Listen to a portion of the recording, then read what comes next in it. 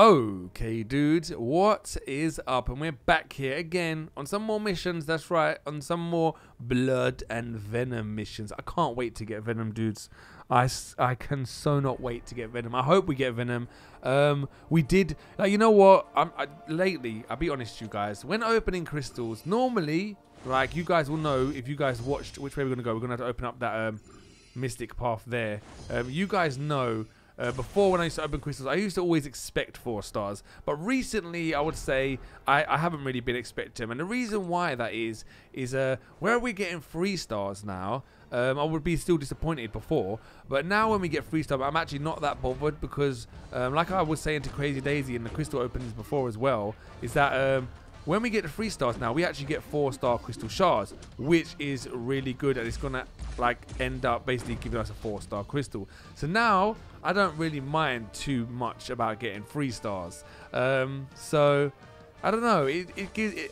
I'll be honest to you guys. The shards was one of the best updates they ever done on this game. Really, really, honestly, was one of the best updates they've done for this game. Gives you a lot of crystals. You can get a lot of crystals through shards. That's why I really like it, because you can get a heck of a lot of crystals doing the shards. Like, honestly, I've been through loads of crystals doing shards, an amazing amount of crystals, which is really, really awesome. Yeah, so the 3 stars don't actually bother me that much. We've actually had quite a few 3-4 stars crystals now, which is amazing, because normally that would actually cost a lot of money. But them 4-star crystals weren't cheap, guys. They really, really weren't cheap.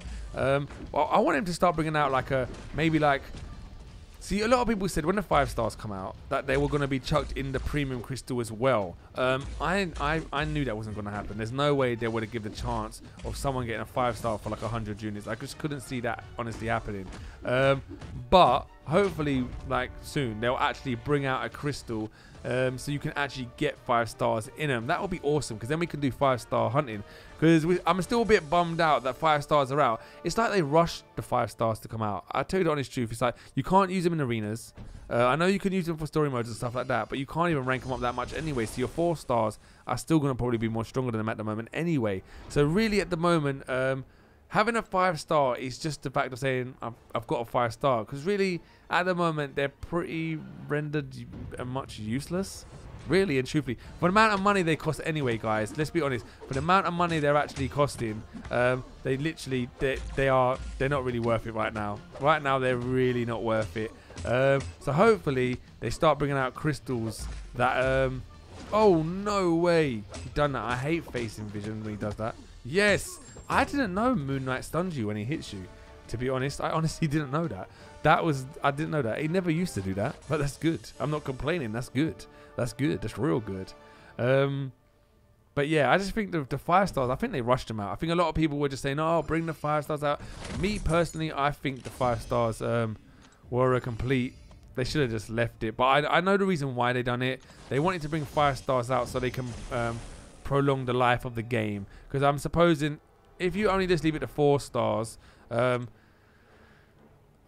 feel like saying, yeah, the game's life is not going to last long. But at the end of the day, there's lots of 4 stars you got to get. They can keep on bringing new characters out. At the end of the day, they can keep on bringing like 4 characters out and put them as 4 stars. So really, they didn't actually need to bring 5-star characters out. I honestly, dudes, I'll be very, very, very honest with you. I think 5 stars was a very, very bad decision that they made to bring out in the game, in my personal opinion. I just think it was a huge cash grab what they did, and I don't like that. They've got a bad reputation at the moment of doing that, and I just think with certain decisions they make, they prove that they are a cash grabbing company. But you know what, it's a business at the same time, so you can't fault them at that, because at the end of the day, no one's going to do it for free. But really and truthfully, they do make a heck of a lot of money.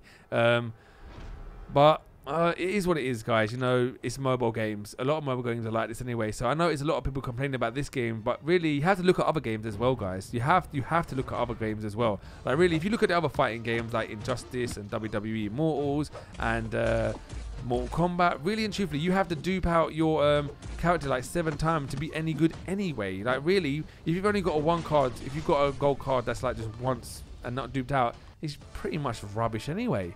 So You got to think about it like that, guys, as well. So it's not just this game that's like it.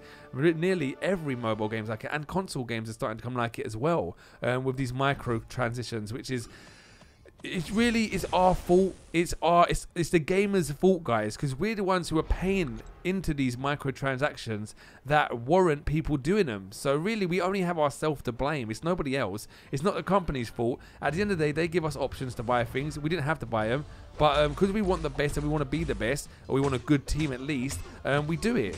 So, you know, hopefully, not every game is going to be a pay to win all the time, but there's been a lot of games before these micro transitions are as mad as they are now. There was a few games out anyway that was like a pay to win anyway. So I think it's just gone to the next level now where loads of companies are doing it, which is totally insane. But at the end of the day, it is what it is. We only have ourselves to blame. My personal opinion, we only have ourselves to blame. But yeah. Moon Knight. I really want to dupe out my Moon Knight. I really want to dupe out my Moon Knight. But 5 stars, yeah, we're talking about the 5 stars, guys. I don't think it was necessary to actually bring out 5 stars. I honestly don't. I just don't know. I just don't believe that there was any point of actually doing the 5 stars. I don't know. I just don't think there was any point. Honestly, I don't think there was. Recently, actually, I've been reading on the forums as well, guys. I don't know if you guys actually know this, that there was a glitch in some crystals. I did not know nothing about this. I don't even know how to do it. But apparently, it was only with a top alliance. It was only the top alliances as well, guys. Like, you know which alliances I'm talking about. Them top ones. Apparently, when they spun a crystal, if they got a 4-star, they could keep on spinning it and getting 4 stars again and again. And so if they got one 4-star, they could end up getting like a whole army of 4 stars just from getting one 4-star, because they could respin it all the time. I don't understand. I don't know how they done it. I don't know what they done to do it. You guys see my crystal openings live. I record every single one of them. You guys see my whole roster all the time. So I don't do no glitches. I don't do nothing like that. But yeah, there's a lot of people talking about it now at the moment, which is insane. I don't know what they're gonna do about that as well. But I tell you the honest truth, that's why arenas are so hard, guys. That's why them top alliances are always winning, guys. You know, basically at the end of the day, what you got to realize as well, they work with the company. Yeah, them top alliances, they work with the company, guys. So they at a certain point they're gonna be given free stuff anyway. You know, that's just the way it works. You know, that's just the way it works. When there's a team that is like the best, what you got to realize is that there was, you know the type of alliances I'm talking about. I just don't want to name alliances out there. But there was some of the developers were actually in them once until they actually got called out. Until people were saying no, they're developers, and then they actually left that alliance. So really and truthfully, you don't actually know who's in the alliances and who are developers or not. You actually don't have a clue who is. Maybe the whole alliances of them top alliances may be developers, or it might be like let's put like 20 developer accounts or something like that, and then let's put like 10 normal people in there and keep on rotating them 10 normal people so people think it's actually real. You don't actually know. So you got to think them things are always going to happen anyway, guys. You know, them things are always going to happen. That's why when they have things like, oh yeah, the top alliance is going to get this, the top alliance is going to get that, just think about it. That's impossible. Just think about it. It's absolutely impossible to get that. And I know a lot of you probably say, oh, this player is the best player, and his name floats around a lot. When you get people working with developers, obviously they're going to be the best. All right, that was the 4th time through. And we've done it this time, dudes. 83% awesome. And we'll see you guys in the next episode, dudes.